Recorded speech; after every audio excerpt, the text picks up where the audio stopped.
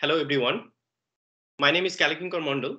I'm gonna present our work on correlation power analysis and higher order masking implementation of wage. So this is a joint work with Professors Yunsi and Guang, Cheng Gongye, Raghvendra Rohit, Tianhong, Yunjie, and Nusa Zidaric.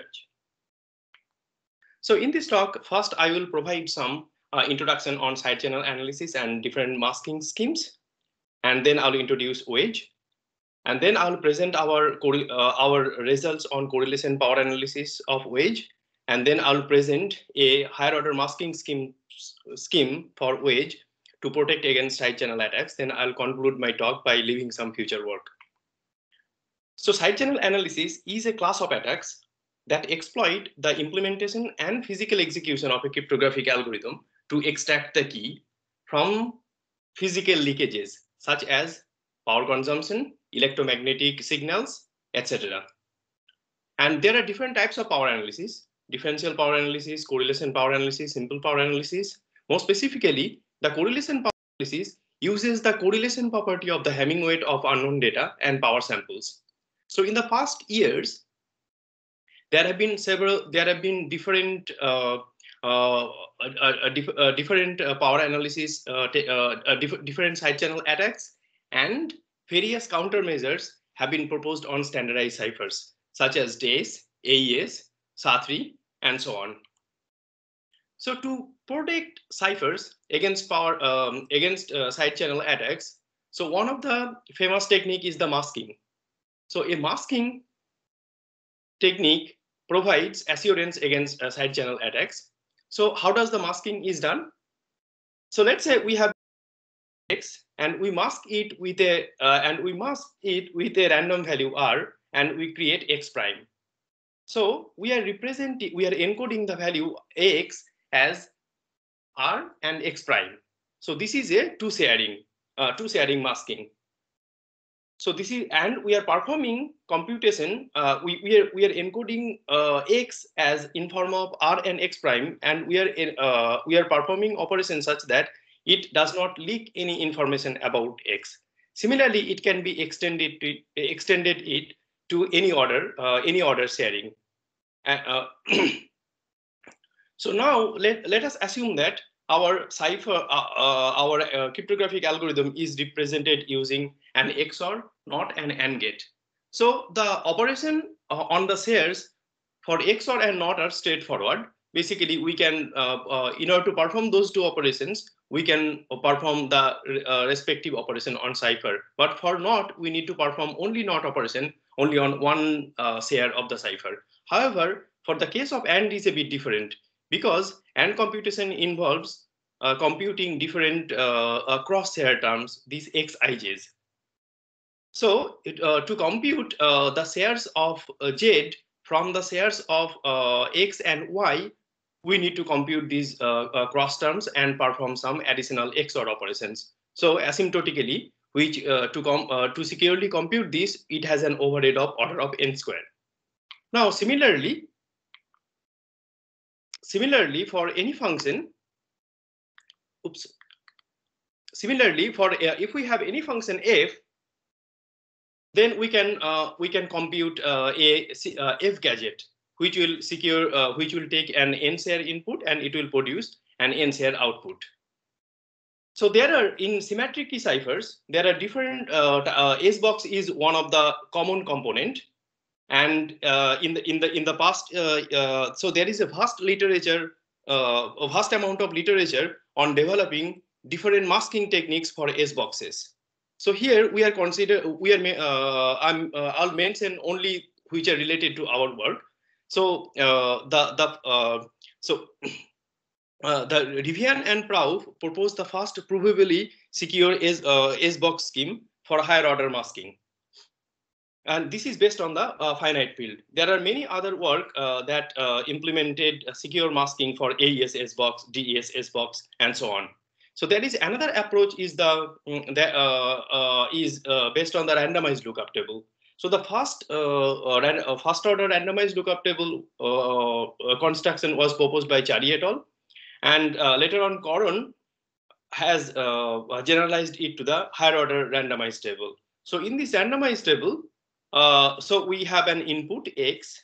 We have an we have input shares x1, x2, xn, and this table is basically computing the output shares y1, y2, yn, such as the XOR of these yi's is giving sx. So it has two main steps. One is first a row shuffling operation is performed according to the transformation one. Here, according to this transformation, and then after a refresh mask operation is performed to prevent where that row is shifted to. So basically, it takes an n iterations to compute this table. So the ISW probing model is one of the is an approach to measure the security of this masking scheme. So Isai, Sahai, and Wagner first initiated the study of evaluating a circuit in the presence of an adversary, where the adversary can probe up to t intermediate variables in the circuit. So now, and they saw that to protect against such adversary, the number of share has to be at least 2t plus 1. So the T probe security is equivalent to the Tth order differential security. And later, recently, a strong and defined and strongly secure definition is proposed. So it is called the strong non-interference security. So in this security definition, the number of shares can be up to T plus can be at least T plus 1. And another interesting property of this security, it offers the composability. That means if we have two TSNI secure gadgets, then if we compose them, then the resultant gadget will be again TSNI secure. So the TSNI security ensures that if an adversary is some internal probes in the gadget which are in J, then the probes can be simulated a set of input shares, which is and its number is bounded by the number of probing variables.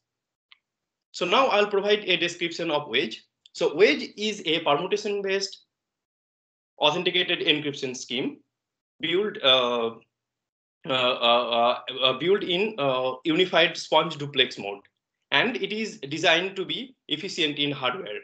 And it's and at the core it has a wedge permutation, and it's an iterative permutation, and its round function is a Galois nonlinear feedback shift register, and it has components linear feedback, updating some intermediate variables, and adding round constant and shifting operation.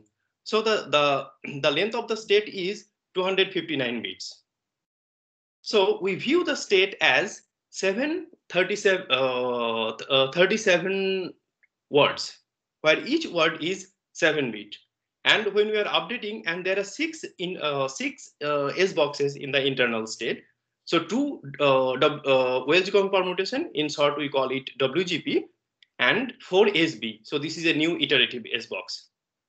So now I'll show the algorithmic view of the description.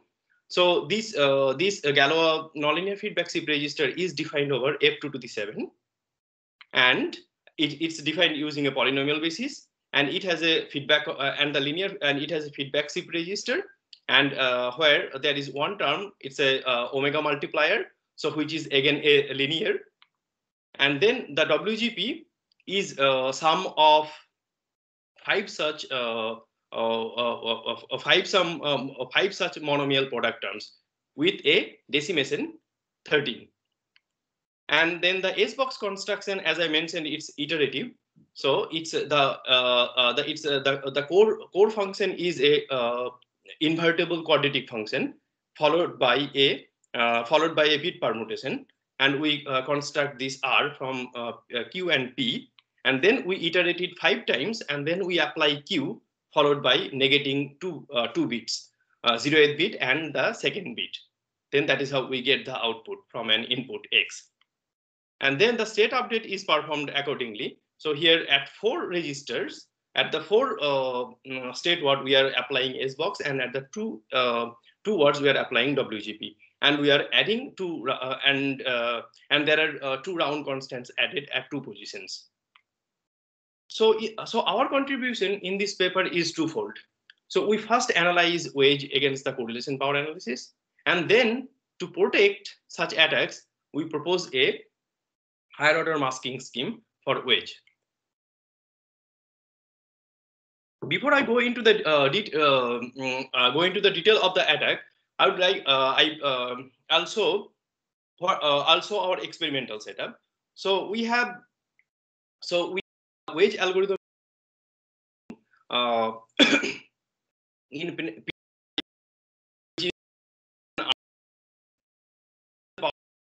which is providing power to DTU to DUT, and the oscilloscope is basically collecting the power traces, and the workstation is basically controlling the DTU by providing nonce, and it's recording the power traces from oscilloscope. So to apply correlation attack, we need power traces. So here we are considering Hamming weight as our leakage model, and we use Pearson correlation in the CPA attack, which is quite standard. So to apply our attack we need to collect power traces. So we consider the first 12 round of the wedge initialization phase. In the initialization phase, where we load the key and nonce, and we collect power traces. We collect 10,000 power traces for different nonces, and each power traces has 600 points. And we also, in order to find the, in order to recover the key, we also need to do the data flow analysis, which is basically exploiting the internal state update of the wedge permutation. So the keys are recovered in two phases. In the first phase, we recover 7 keywords, and in the second phase, we recover 12 keywords. So now, so we need to recover a keyword, we need a state word should be dependent on only one keyword and one nonce, and at least one nonce byte in a specific round. That means if we want to recover K18, then we recover it at round 18 from the state word 1. So here for each, each keyword are recovered step by step. And to recover the keywords, we apply the standard CPA analysis, where we are basically we are guessing a key and then computing the measured power according to the power model, and then we find the Pearson correlation with the actual power and with the actual power. So, and we get the and we recover the key in that way. So the following three figures shows the power traces and the corresponding key recovery. So the leftmost figure is the power traces for at round 10, and this K18 is, so here the point 246 is the leakiest point, leakiest time point, where it exhibiting some keying information, which is found using the Pearson correlation coefficient. And then the highest, after further analysis, the highest correlation is found for the key 96 in the integer representation. So, and so this is the these first batch key can be recovered in any order. And then next, in the second batch, we need to follow a specific order. Again, we need to have again a state word should have the property that it depends only on one keyword and at least one nonce byte, one's nonce word. So, and keys are recovered in this way. So first the K1 is recovered from using K18, which is already recovered in the first batch, and then K3, which is recovered at round 10 from the state word 1 using K18 and K1 and so on. So this is how we can recover all the 19 words. So which is basically which are containing 128-bit key, as each word is a 7-bit keyword. So now, so we have seen there are some wedges leaking information, wedges leaking key information. So now our goal is to construct a masking scheme that can provide TSNI security, and we are targeting this security for both software as well as hardware. So our construction, our idea is to divide the state into n shares, which are denoted by S1, S2, and Sn. And in the wedge algorithm, the WGP and SB are two nonlinear components, and all other components are linear. So we replace WGP and SB using using TSNI secure WGP and SB. So this is a diagram of a first order protected wedge. So where the wedge has two state shares, S1 and S2, and it has the feedback computation and secure WGP and SP computation. So it can be noted that the linear operation can be performed, the feedback and shifting operation can be performed independently. But when we are evaluating, when we are computing secure WGP and secure SP, their crosshairs needs to be appear. So now this is an algorithmic overview of the entire mask wedge. So as I already mentioned, the feedback can be computed parallelly because all are linear operation over the shares. And here in the only and in the intermediate state update word where the crosshairs are coming. And now we're going to present how to optimize, how to construct such secure WGP and secure SB. So as the WGP is defined over a finite field f2 to the 7, and we are considering here additive sharing. So we generate the optimized Boolean circuit for secure WGP, which contains 172 gates and 313 XOR gates and 66 NOT gates. And in this WGP circuit, we replace each AND gate using a TSNI secure AND gadget.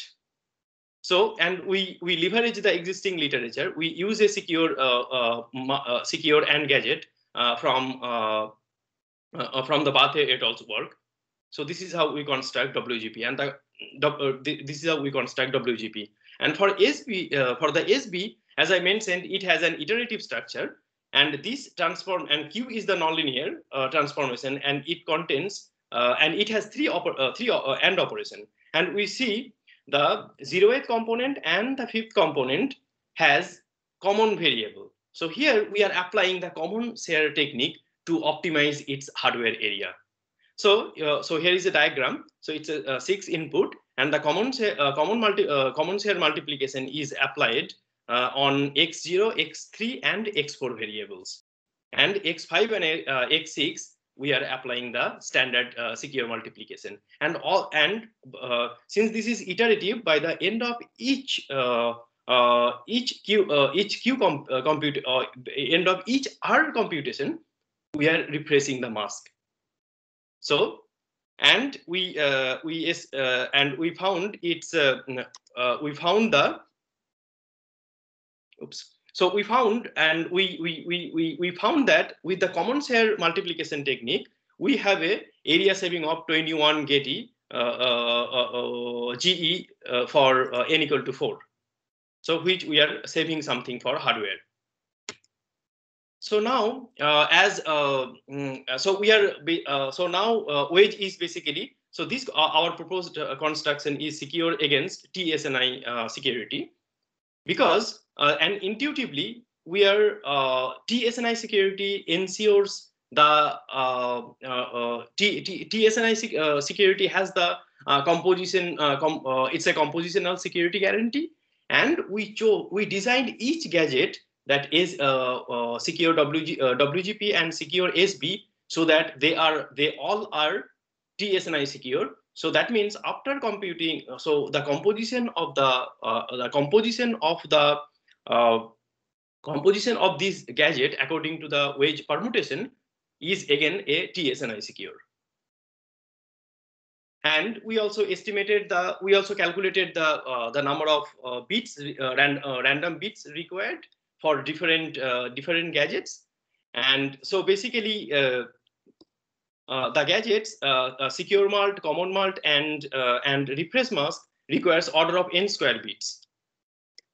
So here, the exact number of bits required by one secure SB is 33n in times n minus 1. And on the other hand, for WGP, it requires 87n times n minus 1. So as there are 172 AND gates. And we also the Coron et al. Proposed the number of random bits required for lookup table based S box is order of NQ. So so in summary, the one round of wedge requires 255 times n minus 1, and for 111 as wedge has 111 rounds, so the total number of random bits required to compute wedge is 255 times 111 times n into n minus 1. So for n equal to 2, so we need about 57k bits. So 57,000 bits. So we also implemented to measure whether the is secure against CPA or not. We implemented the randomized lookup table based approach because because our experiment environment is microcontroller. It's a software implementation. So we use the randomized lookup table based approach, and so this is the power trace for round 10, and this is the leakage. So the right hand side figure shows the leakage for key 18. What I already showed. In the unprotected version, we need only 600 time points to find the leakage, but for the protected wedge case, up to 60,000 time points, there is no leakage exhibited. So now I'll present the hardware implementation results. So wedge authenticated encryption, the mask wedge authenticated encryption algorithm is implemented in 2 different libraries. And so here first, this table shows the different different areas for different order, like first order, second order, and third order protected wedge. And for example, for the first order wedge, the secure WGP consumes about 2830 gate equivalent, and the secure SB consumes about 285 gate equivalent. And we also compared with the ANF representation of WGP, and we found the protected implementation of WGP has 3.7 times overhead. So here are the areas for the first order, second order, and third order mask wedge on ST micro 65 nanometer technology. For the first order protected wedge requires about 11.12 kilo gate equivalent, and third order requires about 33.98 kilo gate equivalent.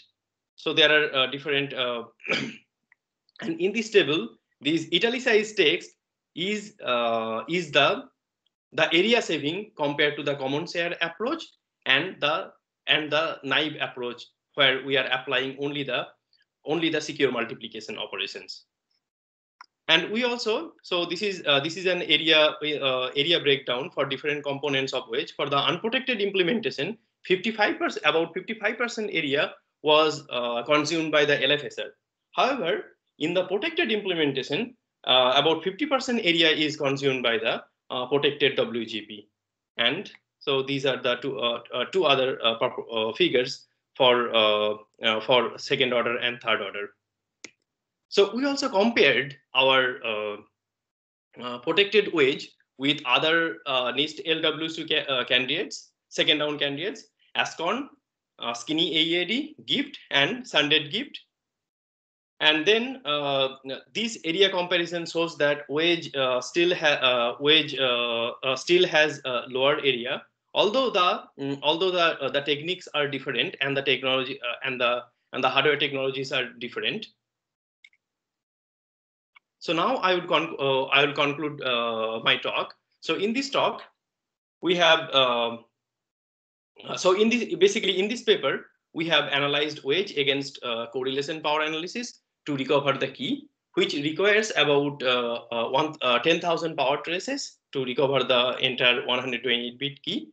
And we presented the first higher order masking scheme of wedge, which is providing TSNI security in the ISW probing model, and we presented hardware implementation results for first order, second order, and third order mask wedge. And as a future work, we are continuing to we will continue to extend our work and incorporate other types of side channel implementation, such as threshold domain oriented masking. And we are also further analyzing the leakage against CPA with more time points. Thank you so much. And before I thank, so I would like to we would like to acknowledge Dr. Mark Agard for his great help with the synthesis tool and his valuable comments for this work. Now, thank you everyone for listening my talk, and I'm happy to take any question in the live session. Thank you.